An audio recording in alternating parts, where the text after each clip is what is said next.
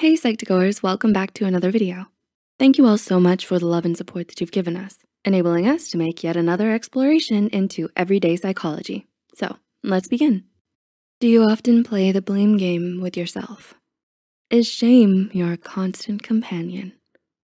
Shame can be an isolating and lonely experience. Carrying shame deep down can affect you in many harmful ways and often hold you back from your true potential. Feeling ashamed is the most common trigger for blaming yourself. But do you recall the remedy Uncle Iroh recommended for it in Avatar: The Last Airbender? More on that later. Blaming yourself holds you back from your true potential. Yet more often than not, you end up carrying blames that aren't yours to carry. Here are 9 things you shouldn't be ashamed of. 1, a failure. Are you constantly pressured to achieve your goals in the workplace, school, and many other environments? Do you feel like the end result is all that matters, and if you don't achieve the goal, you've failed? This perceived failure can make you feel ashamed and hurt, but the end goal isn't the only thing that matters. Just because you might not have reached the goal of getting 100 on a test or a big promotion doesn't mean you're a failure.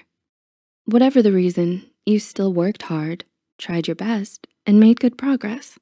After all, the experience you gained is just as, if not more important than the end goal itself. Number 2, a rejection. Did you ever have to face a workplace or romantic rejection? Did you find yourself asking, what did I do wrong? Or was I not good enough? Being rejected is almost always a hard experience. It can make you feel unworthy and undeserving of someone or something. But rejection isn't your fault in a lot of ways. There are outside factors involved, such as someone else's feelings or other applicants that have got nothing to do with you. When it comes down to it, blaming your own self for someone else's decision just doesn't make sense. Putting yourself out there takes a lot of courage and is an accomplishment in and of itself to be proud of. Number 3, not living up to the standards of others. Is fulfilling family expectations a mantra of yours? Do you strive to live up to the many standards out there, from family and friends to media and society? Having to fulfill everyone's ideals and expectations can make you feel pressured, especially when you don't agree with them. You are not to blame for standing up for what you want for yourself, whether it goes against a family member or other influences' standards. Life should be lived the way you want to, because after all, your life is yours and yours alone.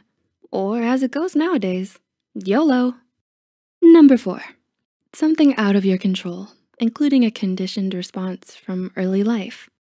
When bad situations happen, do you end up asking yourself, what could I have done better? Or what if I did something differently? Some aspects of life are simply uncontrollable and unpredictable. Situations such as parents splitting up, a loss of a loved one, or an accident are no one's fault.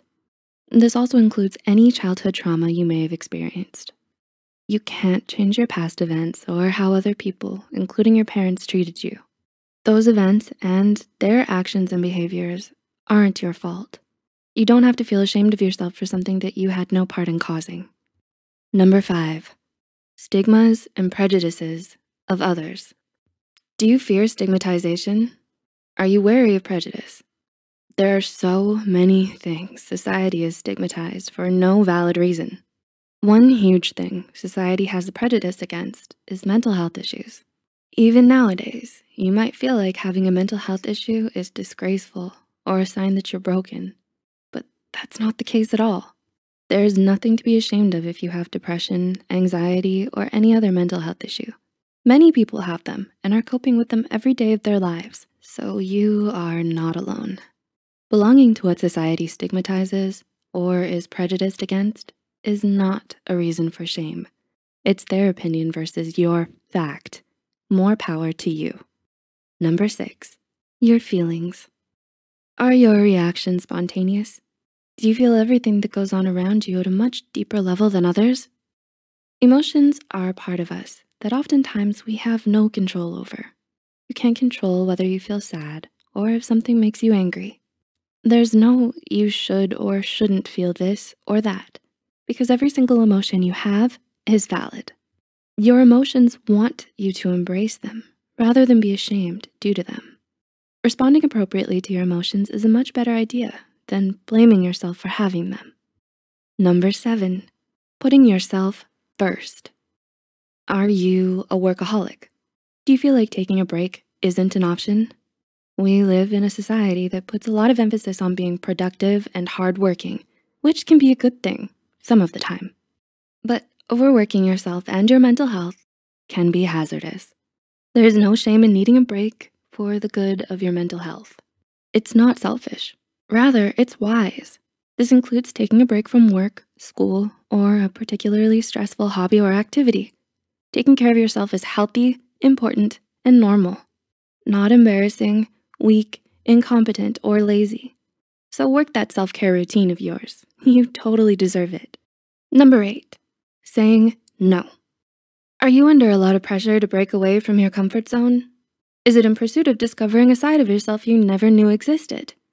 But ultimately, your comfort is just as, if not more important.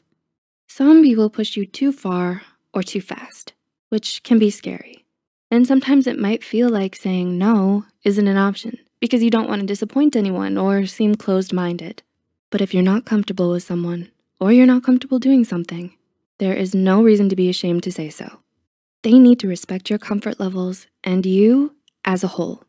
And number 9, needing help. Do you shy away from asking for help? Does it make you feel exposed, vulnerable?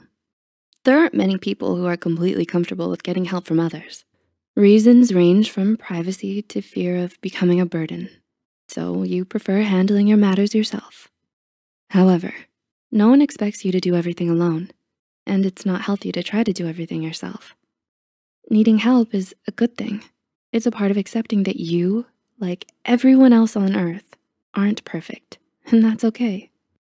Do you feel a little more reassured after watching this video? It can be a healing experience to hear that you don't need to feel ashamed after all.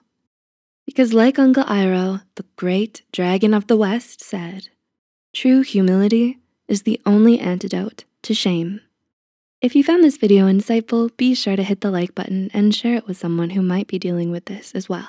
Subscribe to Psych2Go and hit the notification bell icon for more content. Thanks for watching, and we'll see you in the next one.